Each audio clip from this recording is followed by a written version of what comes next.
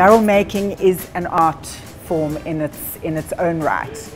And what you need to know about these barrels and the different coloration, they come primarily from the northeastern French forests. You do get American oak as well, oak grown in America.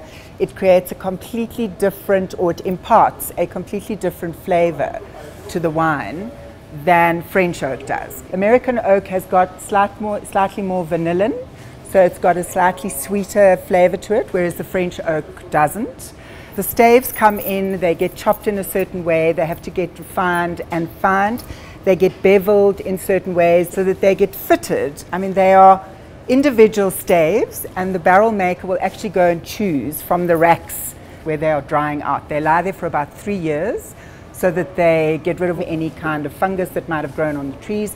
So that lies there, they're properly created, they're dry, and then the cooper actually goes and chooses his staves and puts them together. If one doesn't look like it's fitting, he chooses another one.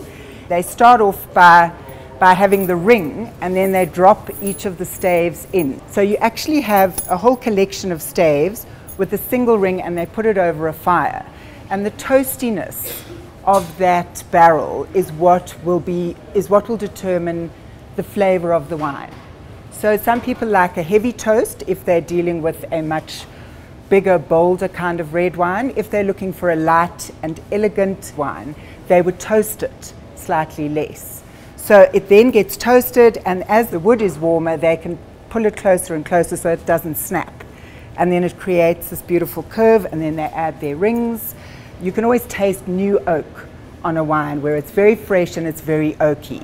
So younger wine that has been put into brand new barrels will be much oakier, and older wines that have actually had the benefit of being soaked in wine pretty much for 3-4 years, they will then start getting this different coloration. This hole in the middle here is obviously the wine gets filled through that hole, and then it's a rubber bung that holds it so that it's airtight. And then whenever the winemaker is testing, he uses like a science pipette, and he takes out the bung, he puts the pipette in, he draws out the wine, he can test to see what's going on. They run their tests in the lab, etc. So that's what that's for.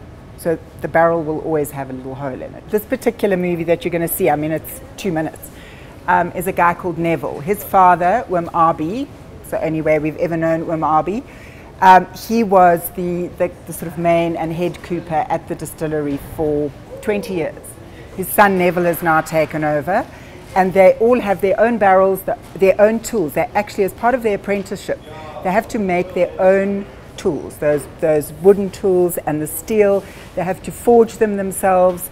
It's really an extraordinary artisanal craft to be able to be that. And then what also happens is once you've made your barrel, you actually you sign off with your own signature tune. And every cooper has his own signature tune. And you can see that, I mean, it's a wonderful rum moment that we see them as it finishes.